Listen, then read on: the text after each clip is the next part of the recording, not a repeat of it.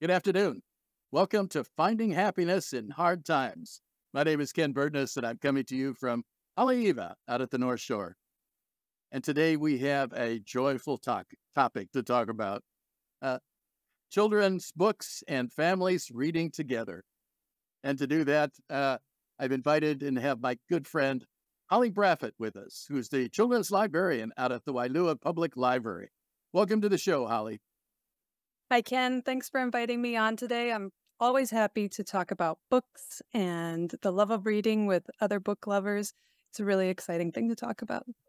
Absolutely. You know, one of the things that we really stress on this show about finding happiness is being sure that you're happy in your job. And Holly, your job to me is, I can't think of a happier one right offhand than reading books and reading children's books. It certainly was a turning point in my life to be able to read and to have the world of books open up to me. So, and here that happened to you, and then you were able to turn around and help other children do that as well. So maybe that's a good place to start at the beginning. How was it for you when you were young and growing up, and how did you get turned on to books? And then later, as an adult, how did you get turned on to turning kids on to books and reading? Well, like you, I was an only child. And when I was little, my mom was very young, and she started reading to me from infancy. And by the time I was 3, I could already read along with her. It never occurred to me that this was a thing that not everybody did. She read to me every night. We started with Where the Wild Things Are and In the Night Kitchen. And then when I was 5 and 6, we read The Hobbit and Little House on the Prairie. And I grew up with books. My grandmother was also a librarian. So our family always had books in the house. And I just sort of took it for granted. As I got older, I became more interested in art, and I went to art school. I had a difficult time after art school landing a job. And I had a moment where I was speaking to my mother, who is now a teacher, and I said, I should have been a librarian like Grandma. And she's like, why don't we both be librarians? And so we both went to grad school, and we both got our library degrees. And now she's school librarian out in Ka'ava, and I became the children's librarian. Her reading to me as a child naturally flowed into me reading to children in the library. I had her example on how to do the voices and how to show, read dynamically. And then all of the songs that I learned from her while she was a kindergarten to 3rd grade teacher, it all fit very neatly into it. And I was able to share that with the children in the schools and communities that I worked in. One of the things that Holly and I were talking about is she's not only a librarian, but she's also a writer of children's books, an illustrator of children's books, and a storyteller. So you cover all the bases there. I was wondering, what really came first? Did you start writing books first, or was it beginning with children first in the library, reading to them books, and then you writing the books, or the other way around? How did that go? It started in art school. I was actually studying computer animation, and I had big dreams about working for big animation companies, but I started taking illustration courses as electives, and I discovered that that was what I really enjoyed doing. And my mother being a storyteller and a teacher, I asked her one semester to send me a story, and I would try illustrating it as a project. And she sent me what would become our first book, which was No Slippers. And I illustrated that during my last year of university. And then when I moved back to Hawaii after college, I pitched it to my editor, and she picked it up right away. And since then, I've been doing about 1 book a year. I've only written one of them. I wrote a potty book for my daughter, and that was a learning experience. As a librarian, I've always wondered why there were not more potty books, because there's a very high need for them. But I've discovered how awkward it is doing research for those books, and I can see where a lot of people be very shy about actually illustrating them. But it turned out to be the most popular book of all the ones that I've done, because again, there's a big need. Parents need that support at home. So right now I'm working on 2 books. It's always just been a side thing that I've done in addition to being a librarian. Um, and we do book signings down at Barnes & Noble, and sometimes I read my books at book events around the island. So I love being able to give back to the community, and it's so important for children to find themselves represented in books. And, we need more books about our local communities and our local kids. It's important too. Yeah, absolutely. One of the things that I love, and I spend a lot of time at the Wailua Library, but one of my favorite times is going in on Saturday mornings around 10 o'clock, and that's storytelling time. So I tiptoe in and I see Holly with all these kids around her, just hanging on her every word as she introduces these wonderful books to the kids. It is just a joyful experience just watching. Can you tell us a little bit about how you get into storytelling time and the joy that you get and the kids get out of that? And how does that work? Why is it so popular? Oh, goodness. Story time is the most important thing that I do as a librarian.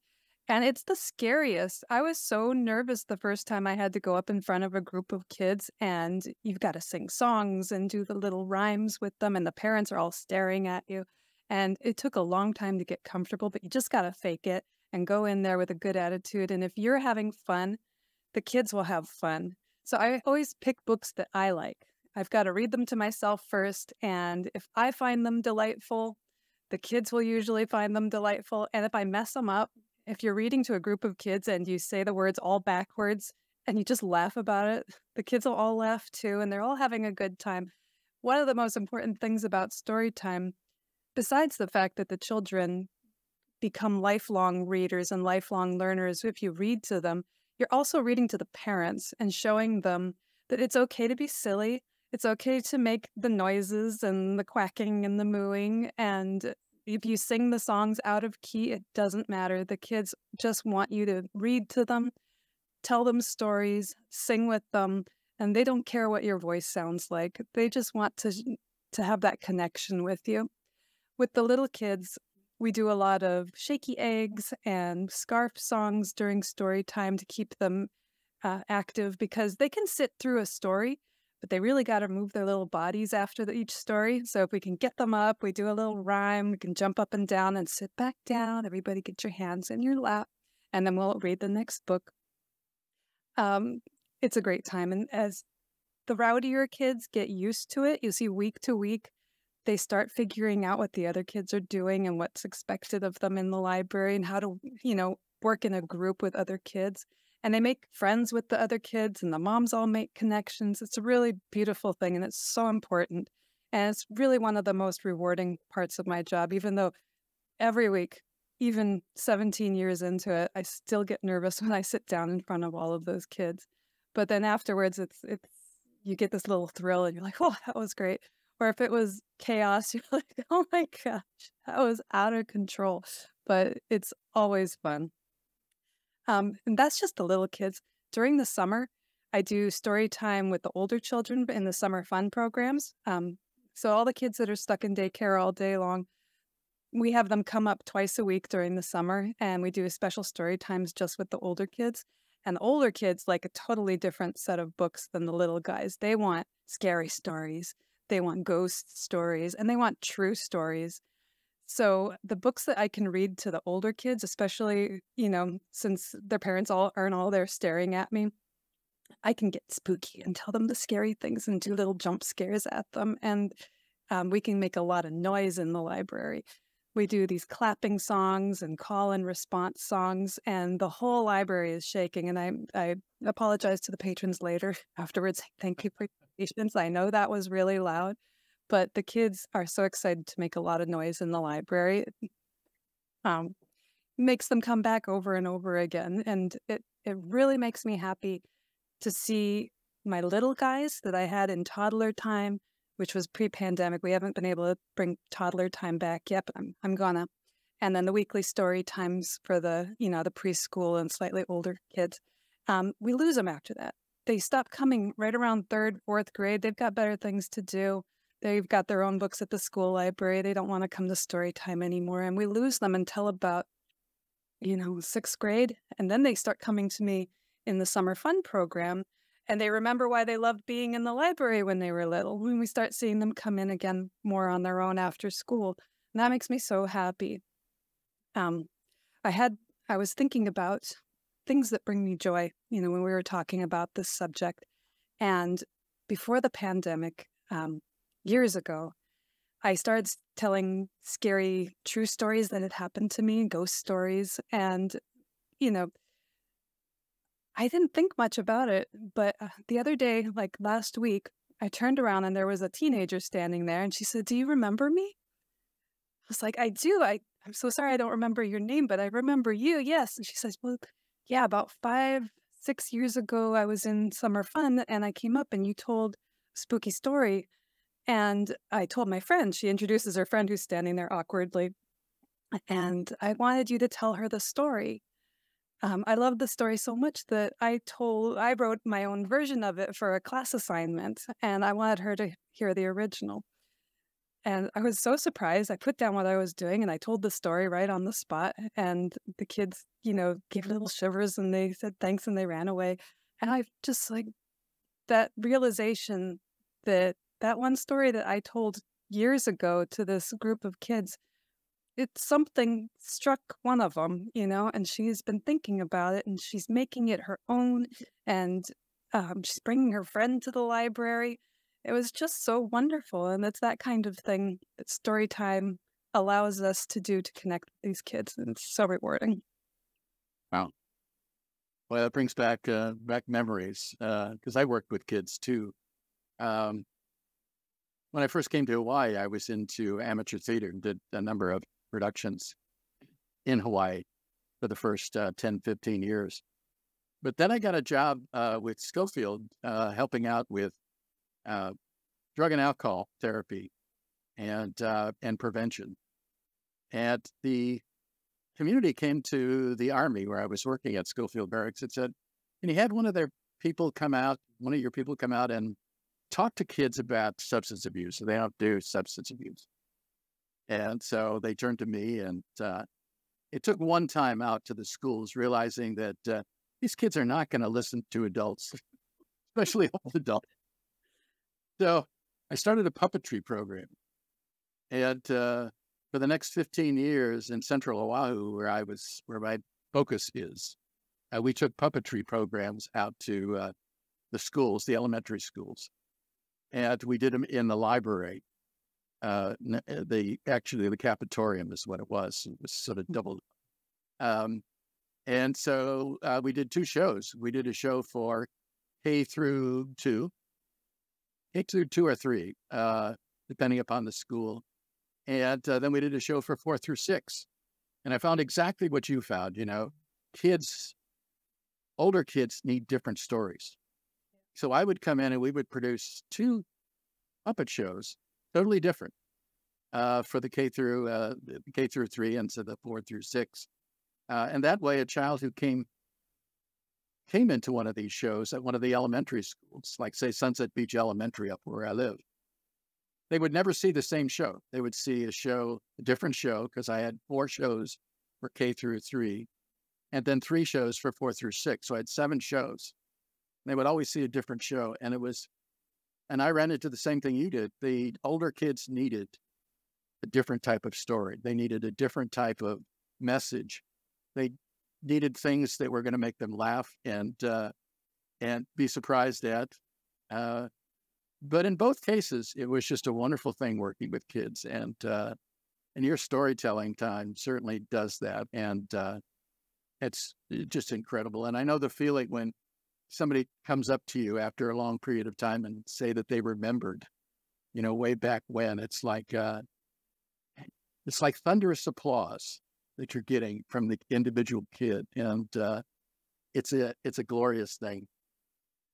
Let's move on to families. One of the things that happened during COVID was we became sort of disconnected, and with lockdown and everything, difficult time was even more difficult. And there was less togetherness between parents and kids. Of course, we were in a time where when the parents were working, usually it was both parents, need for money. And so things like story time, with parents and kids, and dinner time together. And a lot of things just sort of disappeared. And kids wound up looking at their, iPhones, and the parents had all their work to do. Can you tell us a little bit about how you're able to encourage parents and kids to set aside a time to come together, even if they haven't been together officially, at a certain, projected time? But how can we get them back together and operating and enjoying each other, parents through children? Oh, yeah. The pandemic was such a shock and really readjusted how everybody was living. At the library, we had to switch to virtual story times, and I did recordings, and we put them out on YouTube. But it definitely doesn't have the same reach as an in-person program. One of the things we offered, and once word caught of this, it was like wildfire. I was willing to put together just piles of books for people. So once I told one parent, she told another, somebody posted on Facebook, they said, if you call the library and tell them how old your kid is, how many kids you have, they'll just put together a stack of books and then they'll bring them to the door for you. So all day long, we would get the phone ringing off the hook for people who wanted 30, 40, 50 books. So people were still reading with their children during that time. And it was so much fun. It felt like a treasure hunt, running around the library and picking out all of my favorite books and making giant stacks. Oh, this kid only he really likes trucks and dinosaurs and cats. So we're going to get a whole lot of books on that. And some of the families I knew, they came last week. I got to get different books. And the wild selection I would put together, the parents said it was great. There were things in there they would have never necessarily picked on their own. And to have that service really helped them keep in touch with their child and keep reading with them every night. And now, as we're getting back into the swing of things again, I would really encourage parents, put that time aside every night, right before bedtime, plan for about half an hour, 45 minutes to an hour if you can. I know it's hard to read for that long sometimes, but if you get into the routine, your child will be so happy and expect it every night. And just keep reading to them way longer than you think you should. Some parents, they kind of have this idea that they're reading to their child until their child can read, and then the child can read on their own. And that's true. Make sure your child has books that they really love reading on their own. But keep reading at night. Read to them till, when they're 10, read them Harry Potter. When they're 12, read them The Hobbit. When they're 13 and 14, if they'll still put up with you, read Lord of the Rings with them. You can, the books can get more challenging and more interesting to you as a parent as they get older. And it'll really give you that time that they're going to remember for the rest of their lives. And they'll read to their children, and they will continue to read on their own independently as adults. And that's the real goal. We want to have lifelong readers who think of books as friends and, a thing that they can do to feel happier in their own lives. Don't be afraid to make the noises, do all the voices, and you don't have to do them well. This is what I was saying. You don't have to be an actor. You just have to read with enthusiasm, read with love, and enjoy yourself. Pick books that you like to read and just keep at it with your child.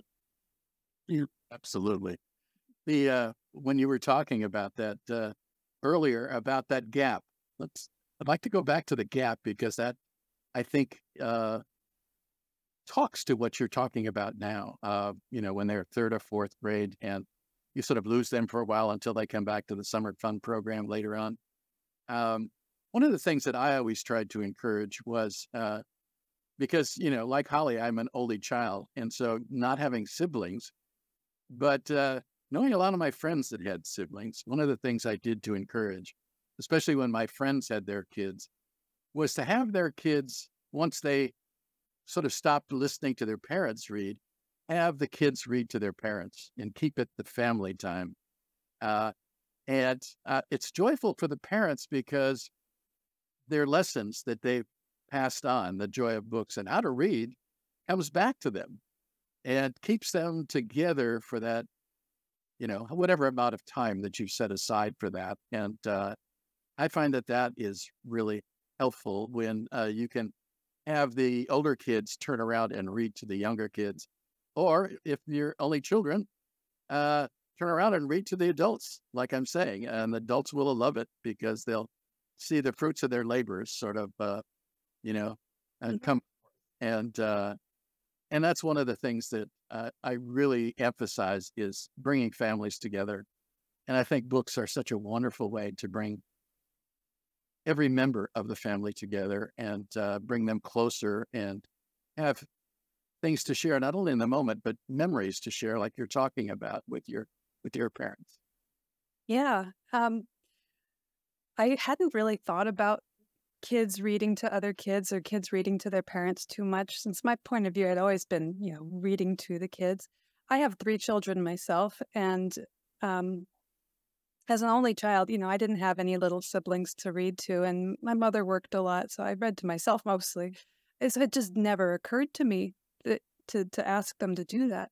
But I think so long as you're not making it a chore, you have to go read to your little brother or sister. Absolutely. You have to sit and read to me for an hour now. That's going to make them anxious and unhappy and really self-conscious about getting words wrong. But of course, if you read to your child with love and enthusiasm, they will naturally model that behavior, and you'll turn around in the car and find that they're reading to their little brother or sister in the back seat, and you didn't even have to ask them to. If they want to read to you, try to make time for that and say, yeah, let's hear it, and try not to put away whatever it is that you're working on if you can, and give them that chance to have that time with you. So long as it's a pleasure and the child, that it's not being seen as a chore and work and something they have to do or they're going to get in trouble. Absolutely. The whole family should read together as much as they enjoy, That's a great point about the chore thing, because, even the most innocuous chore becomes a real pain in the ocoli when, when the kid is thinking, oh, I got to do this, and then if I don't, they're going to yell at me or I'm going to do it wrong. And that's perfect. Yeah, we have a lot of parents that come to the library that want something challenging for their child. And I'm like, is this for fun? Is this summer, summer reading or fall break reading? Well, they need to challenge themselves. No, they don't. Trust me. If they are reading books they love, even if they're comic books, Captain Underpants, Dogman, even if you think it's silly what they're reading, if they are sitting there reading a book and they're absorbed in it, you are winning. That child needs to read, and they will keep reading. And when that's too easy for them, they will naturally progress to the next thing. They'll only read things that are at the right level for them. So be patient, be supportive. I love that you're reading. It's so great. And bring them to the library. Well said. Thank you for that, Holly. Holly, we're sort of coming to the end of the show. And one of the things that I usually ask people, and I will ask you, relates to the catastrophes that everybody's been going through in the world, including us here in Hawaii with the Maui wildfires, of course. And I've asked Holly to sort of tell us a little bit about a couple books that she has that she might recommend to families that have gone through some really, really difficult times and not had a chance to be together, or have lost some members, or have lost, grievous losses like homes and, and that. 2 books that might inspire hope. And Holly's brought them along, and let me turn it back to Holly to share those with you. It was a great thing to think about, because when children go through traumatic events, they might not actually want to talk about it, and definitely they don't want to read about it. So it depends on the situation. We do have books that deal with divorce and grief, and if your child is ready to talk about it, we have books to help. But for a lot of times, a work of fiction will help a child kind of get their head around those issues in a way. When they see the character dealing with it and the situation unfolding, they can relate to it and say, yeah, and they'll internalize that. So you don't have to hit them over the head with a book, about grief, but you can read them a gentle story that will help them process it. So one of my favorite ones that I've read recently was The Beatrice Prophecy, and this is by Kate DeCamillo. She wrote The Tale of Despereaux, and her writing is beautiful. The vocabulary is excellent, so it's a great read-aloud story for your child. This is the story of a little girl who has a terrible thing happen to her, but she can't remember what it was. She wakes up one morning with a terrible fever. She can't remember what happened, and she's clutching the ears of a very mean goat. She doesn't know the goat is a mean goat, but she has made her way to the monks at the Chronicles of Sorrowing, and there's this monk named Brother Edic who has a wandering eye, and he finds this child with this goat that everybody is afraid of named Answelica. And he realizes immediately that there's something very special about this little girl. And it doesn't take long to figure out that one of the things that is special about her, she can read. And this is a time when it is forbidden for anyone to know how to read except for the royalty and for the monks who are tasked with writing down the chronicles. He realizes he needs to protect this child. And as Beatrice starts to slowly remember who she is and the terrible things that happened to her, she dives into a story. She spills it out onto paper, and she writes this story to help herself process what happened to her. And when she realizes who she was, she decides she's going to retake her kingdom, and she's going to find her mother, and she's going to put things right. And it's a very inspirational story. It has a lot of hope in it, even though all these terrible things happen to this little girl and she's running from something really awful. She's going to make it right. She's going to take a stand, and she's going to go face the king. It's a wonderful story. I absolutely recommend it to anyone that's dealing with difficult subjects with their kid. Second story is The Skull, and this one is much lighter story. It's a dark and spooky ghost story for children who are feeling a little dark and spooky. But it's, again, a child who is running from something, and she has to face it and solve it and triumph. It's a wonderful story. Horrific. And it sounds like a great Halloween story, which is coming up right on us. So that's great. And we're out of time. So, Holly, let me thank you so much for coming and sharing your thoughts and ideas and your love of books and the love of working with children. Really appreciate it. Well, thank you, Ken. Thanks for having me. It was a delight. Thanks. And thanks to all the people who were tuned in. As always, we appreciate you being out there in the audience. We appreciate all the people at ThinkTech Hawaii, including Jay and Michael and Carol, and Hayley, of course. We really appreciate all your help and support. And in 2 weeks, we hope you'll return because we've got a joyful and magical story about old cars and the love of vintage cars and classic cars. And that should be a lot of fun if you're into automobiles. And even if you're not, I'm sure you'll enjoy it. Thank you all for tuning in, and aloha.